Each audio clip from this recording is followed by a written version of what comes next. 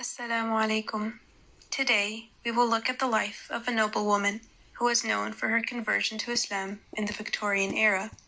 Zainab Cobbold, previously known as Lady Evelyn Murray, was the first Scottish Muslim woman to perform Hajj. She accepted Islam when it was completely unheard of in the UK.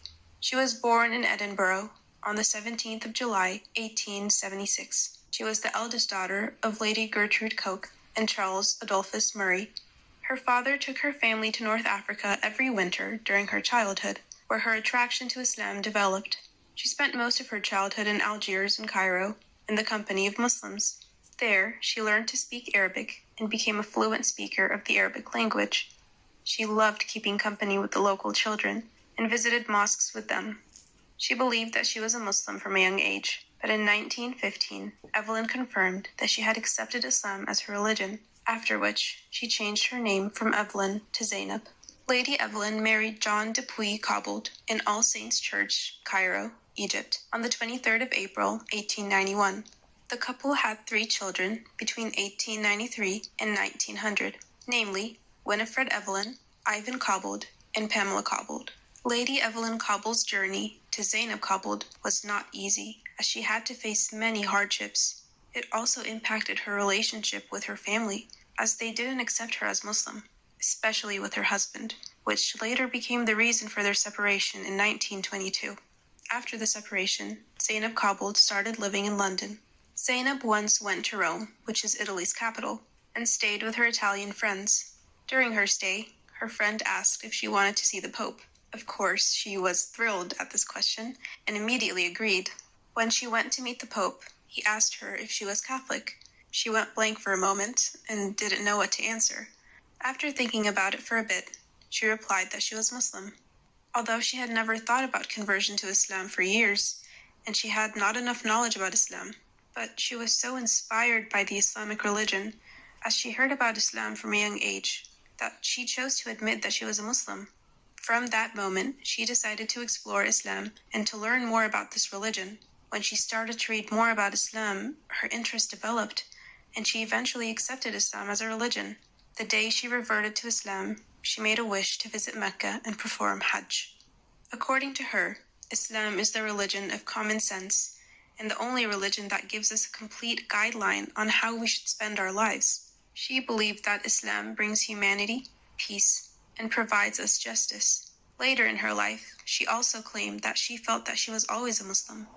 After her husband died in 1929, she started to plan her pilgrimage to Mecca, and she was 62 years old at the time. She contacted Hafiz Wahba, who was the ambassador of the Kingdom of Hijaz and Najd to the United Kingdom. Hafiz Wahba, in turn, sent a letter to King Abdulaziz. In 1933, Lady Evelyn, or we can say Zainab Cobbold, became very popular when she became the first British Muslim woman to make a pilgrimage to Mecca. Her passion for Islam was that she went all the way to perform Hajj at the age of 65. When Zainab performed Hajj, there were some restrictions for Europeans to enter Mecca, but since she adopted the name Zainab, she was granted permission to perform the Hajj. When she could enter Mecca, she claimed that it felt like her greatest wish had been fulfilled at last. Zainab Cobbold wrote a book on her pilgrimage to Mecca, and this was the first book ever written by an English woman on Hajj. It was published in 1934 and called Pilgrimage to Mecca. In her book, she discussed how and when she became Muslim and how she performed Hajj.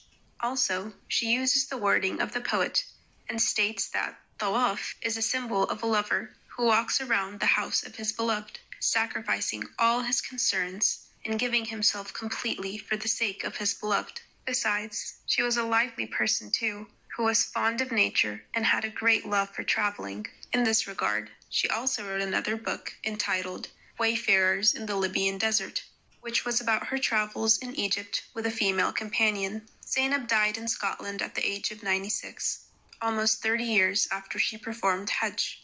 When she died, there was no Muslim in Scotland who could perform her janazah, so they contacted Woking Mosque. She wished to be buried on a hill on her estate, facing Mecca, so the Imam of the mosque drove all the way up on the mountain to perform her janazah. Also, it was her wish to engrave these words on her gravestone, Allahu nuru samawati wal ard, which means, Allah is the light of the heavens and the earth. In the end, we just want to say that she was a woman of noble qualities and was a lady of true inspiration for all of us. Even if the odds were not in her favor, she did not give up and continued her journey as a faithful believer in Islam. Even today, we can learn a lot from the life of Zainab Cobbold. She did not let anything or anyone come between her and her religion, and stood boldly and fearlessly in front of her family. She believed in Islam and remained focused. How she thought that it was always within her, and how she fearlessly came forward as a Muslim. Her life and her experiences give us a lesson that if we remain determined and trust our Creator, we can achieve anything in life. Pakistan